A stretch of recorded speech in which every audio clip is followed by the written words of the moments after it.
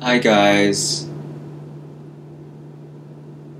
My name. Do you have an urge to make videos for BLOCKLAND? Do you already have experience with machinimas but still yearn for that pizzazz that other filmmakers have? Take my hand, stupid. We're gonna survey the realm of cool BLOCKLAND videos.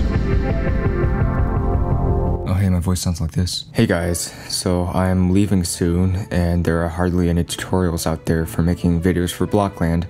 So I am giving you this little series of tutorials on what I've learned over the past decade before I go forever. I just hope it's not too late. For now, we're gonna start with the essentials to make something pretty decent looking. Warning. This series is gonna focus a lot more on the visuals rather than the storytelling, aside from a little bit in this first video, cause honestly, I don't have a structure that I follow. It's more like, hey, for the idea that I came up with in the shower, let's make it.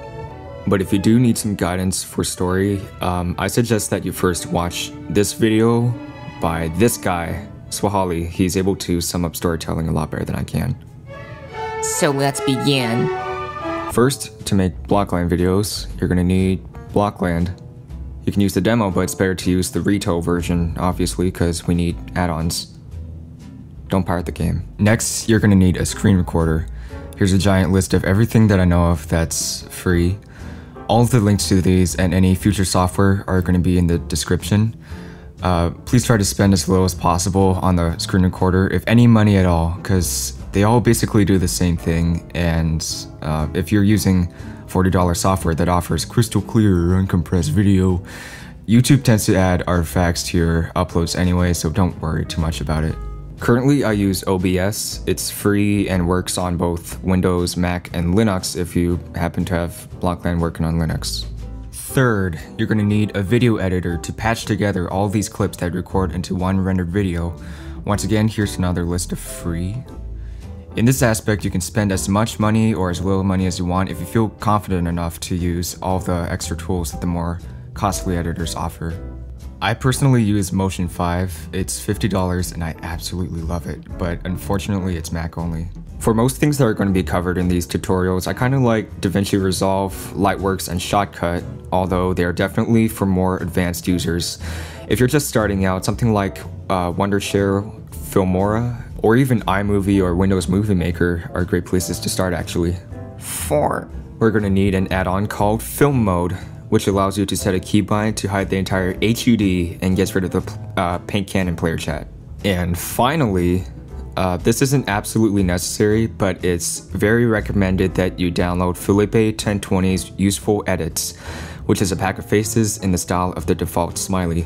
You can portray a huge amount of expression in your videos with these faces, so it's very recommended. It's filming time. Let's assume you have an idea in mind already. Chances are it takes place somewhere. It can be in a garden, in a city, or even an empty void. Every video is going to have a setting. It's impossible for it not to, obviously.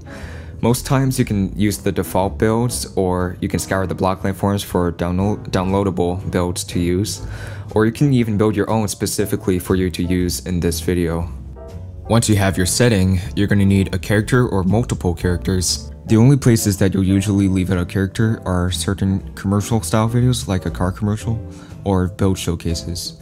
If we follow SWHOLLI's tutorial from earlier, we're going to need to know who this character is, what they're doing, when and where this video takes place, which we have established in setting, and why they're doing this thing. Let's say this guy is on top of his house, in the middle of nowhere and in supposedly modern day. He's just a simple BLOCKLANDer who is trying to fix the hole in his roof.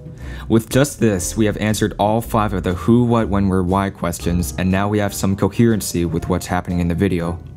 You can make this character come alive either by having another person help to act or by acting yourself, which I will elaborate on. There are 3 main ways that we can record this character.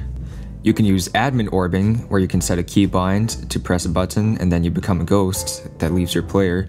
It's best to use this if you are filming from a spot that's impossible for a player to rest on, or if you're performing camera movements that a player can't accomplish. You will not have control over your player though, so you will need another actor.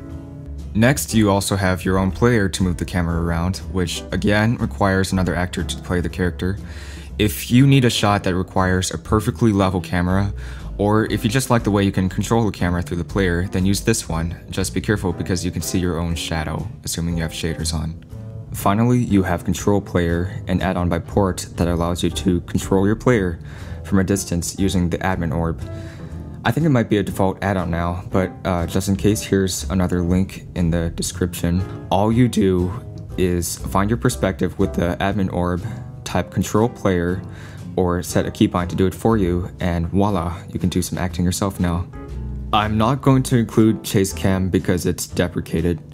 What it used to do is that you would type this and it would freeze the camera indefinitely, but after a certain update came out, it now lasts about 2 minutes. If your shot only lasts a couple of seconds and you're willing to mess with it, then by all means do it. In fact, don't let anything I say limit you with what you can do to film. Here's the thing. Remember when it said that you can either have someone to help act or do the acting yourself? Going from what I said, you can actually replace all of the external actors, even for multiple characters on screen at once, and act the entire thing yourself without the use of chase cam and all that, and still have control over your camera. All of this is possible through FilmBots created by Whirlwind. You can type certain commands into chat to record the current movements of your player and then play them back seamlessly, eliminating the need for other actors. You can even make them hold and use items and play talking animations, but they don't seem to be able to drive vehicles very well. In some cases like these, it would be necessary to use actual actors. But it's a great add-on, especially if you don't have friends. Okay, so you have your shot planned out. You have your scene, you know what you want the characters to do, and you're ready to record. Open your screen recorder, set the resolution of the recorder to a common 16:9 resolution, such as 720p, 1080p, or if you're insane, 2K or 4K. Just make sure that's no bigger than your Blockland window. Try to avoid smaller resolutions like 480p or 360p if possible. If applicable, also set your frame rate to something common, such as 24, 30, or 60 frames per second. The higher the FPS, the smoother the video, but the more disk space it takes up, so be careful. Then you hit record. Character does a thing, hit stop, boom, you're done. Maybe you have another scene after this one, you shoot this one too, boom, you're done. You eventually finish recording everything and you have a nice pile of clips to use to put together in your video. And that's it for now. Next tutorial, we're going to talk about editing and rendering the video.